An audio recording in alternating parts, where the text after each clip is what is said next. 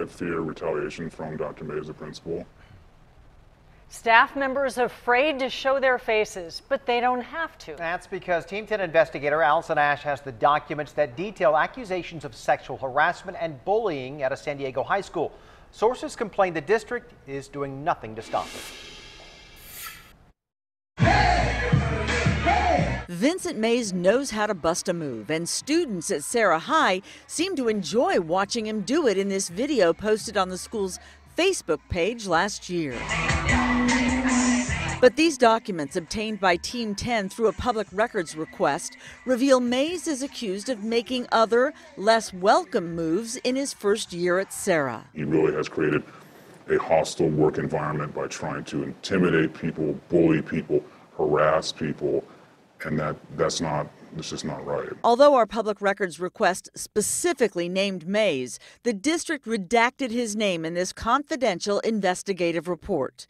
In it, the staffers who were interviewed claimed Mays publicly humiliated them in front of others and made inappropriate sexual comments and comparisons. There are numerous females on campus who will not meet alone with him or don't even go to the main office, the administration building, because of him. One allegation states that Mays told a work group a woman was Puerto Rican by injection after she disclosed her husband is Puerto Rican. In another claim, the term black bull was used in a manner related to sexual activity. And there are a series of unwelcome sexual advances toward a woman who went to dinner with Mays twice, saying she felt she was required to attend because he was her supervisor and she had not yet received her evaluation.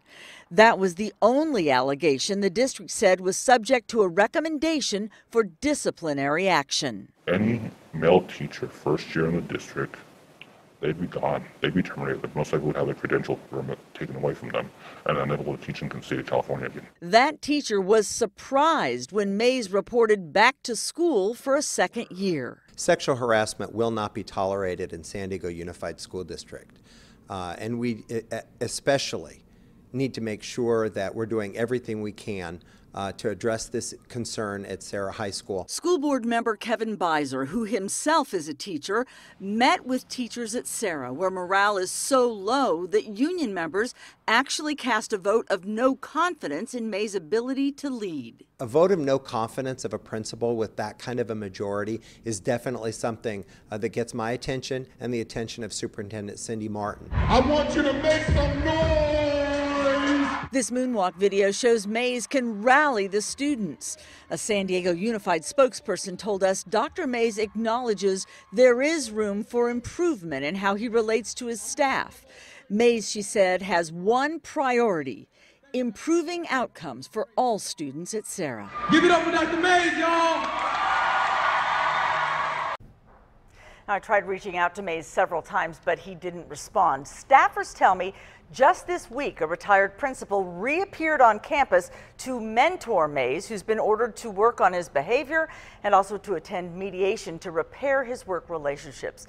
Of course, the documents are all online, and so is the complete response that we got from a district spokesperson. And we saw in your story at rallies, at dances, how is this affecting the students? Well, the teachers tell me it is affecting the students because they can sense the tension that's going on campus.